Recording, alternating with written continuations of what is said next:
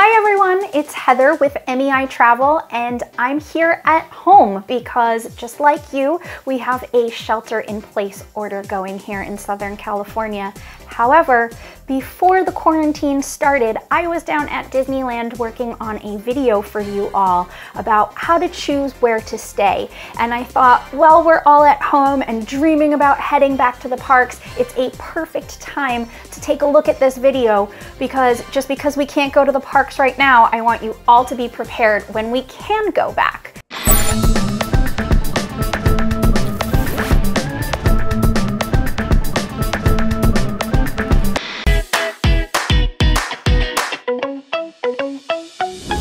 So maybe you heard at Disneyland there are a lot of good neighbor hotels that are within walking distance of the parks. And that's very true, which is so different from Walt Disney World.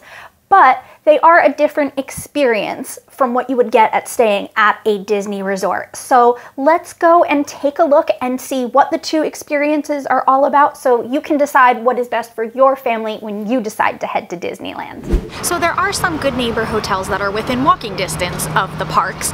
Some are just across the street. There's a few that are maybe 2 or 3 blocks away. And when you're selecting your good neighbor hotel, try to look for one that says that it's only a block or 2 away, because then you can cross Harbor Boulevard right here and walk down to the Esplanade. I would say it's probably a good 10 to 15 minute walk, but it is doable. Something to keep in mind when you're choosing a hotel is the atmosphere where you're going to stay. When you choose a Disney resort, you're almost immersed in the magic. You never have to leave, much like we're used to at the Walt Disney World resorts. The good neighbor hotels don't have that same atmosphere. So if that's something that's important to you, you might want to consider that. And you also might want to think about the different activities that are available. If you're someone that likes to spend a lot of time at the hotel and really like a resort feel, you might want to consider the Disney resorts. They have so many different things going on. Pool parties in the afternoon. They do morning stretches and power walks through the theme parks before they're open to the public. They have arts and crafts. They have movie nights out on the lawn. The Grand Californian in particular has a walking tour that points out all of the architectural details of the craftsman movement.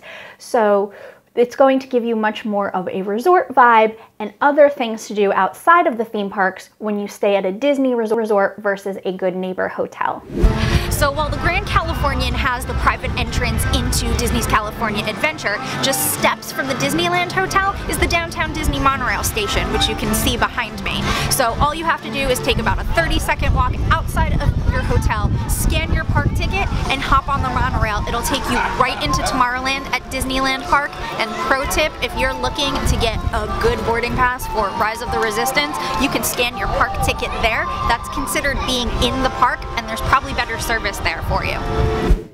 When you stay at a Disney resort, that brings a lot of theming with it. And while that may not seem important, it's definitely something you should think about when you're considering where to stay.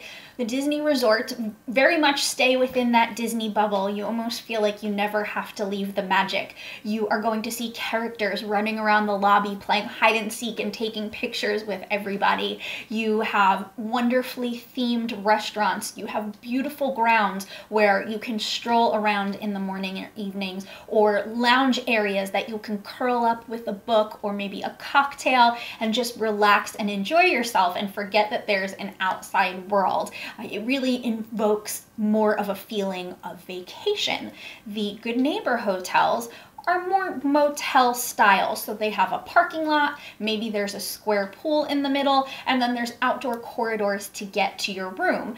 Now, some are nicer than others. They're really beautiful. There are a few that actually have little mini water parks in them. And there are some that even offer a continental breakfast, which is a really nice perk.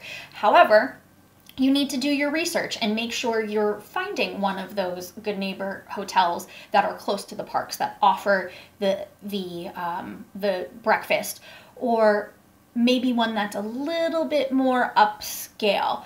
So what's really important to consider is your vacation style. Do you like to spend time at the resort pool and relaxing and exploring? Do you like to find little nooks and crannies that you can curl up with? Maybe that's in a rocking chair on a front porch or in front of a roaring fire? Or are you in the parks from rope drop to close, completely commando touring style, where you really only just need a shower and a place to rest your head? But those are the two different experiences you're going to get with a Disney resort versus a Good Neighbor hotel, and it's something to consider when you're planning your vacation. My favorite thing about staying at a Disney resort is coming back here and sitting by the fire and just relaxing, because after a day in the parks, my feet are on fire and I just want to relax.